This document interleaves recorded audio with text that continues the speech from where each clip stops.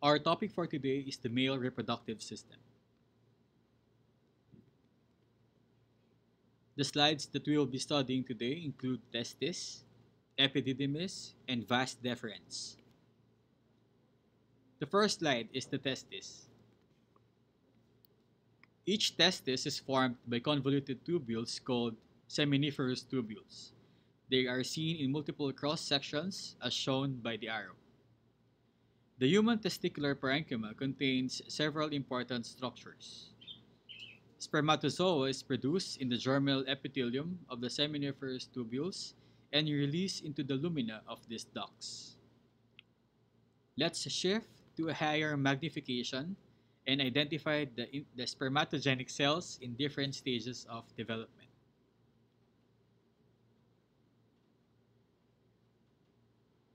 First is spermatogonia. It rests on the basement membrane of the seminiferous tubule and divide mitotically to produce more spermatogonia and primary spermatocytes. Some of them have round nuclei, while others have oval nuclei.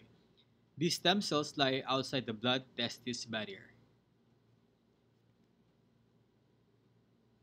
Primary spermatocytes are located in the middle region of the seminiferous tubule, within the abdominal compartment.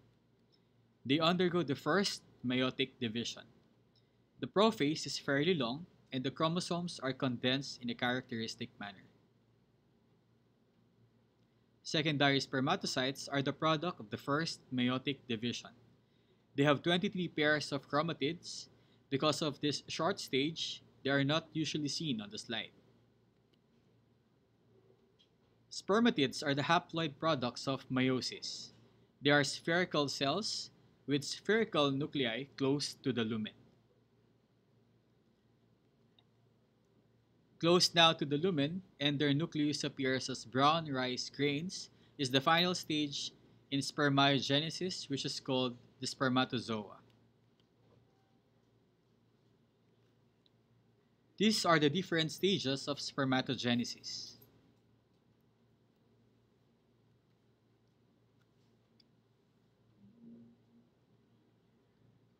The germinal lining also contains Sertoli cells. They are characterized by long, angular nucleus. These are the supporting cells which make up the blood-testis barrier and secrete the hormone inhibin. Our next slide is epididymis. Each epididymis is formed by a single convoluted tubule seen in multiple cross-sections as shown by the arrow. In this section, the spermatozoa can be seen in the lumen throughout the epididymis. Let's now shift to higher magnification to view the stereocilia. These cells bear stereocilia on their luminal surface as shown by the arrow. These stereocilia absorb fluid released from the testis along with the sperm. It is lined by the pseudostratified columnar epithelium.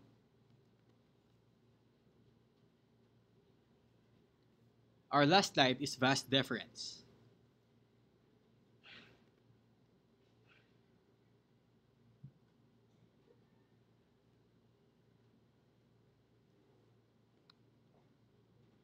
It is lined by pseudostratified columnar epithelium.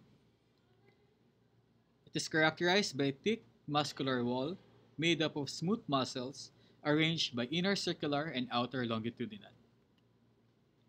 And the outermost layer of the vas deferens is called the tunica adventitia. Thank you, and start working.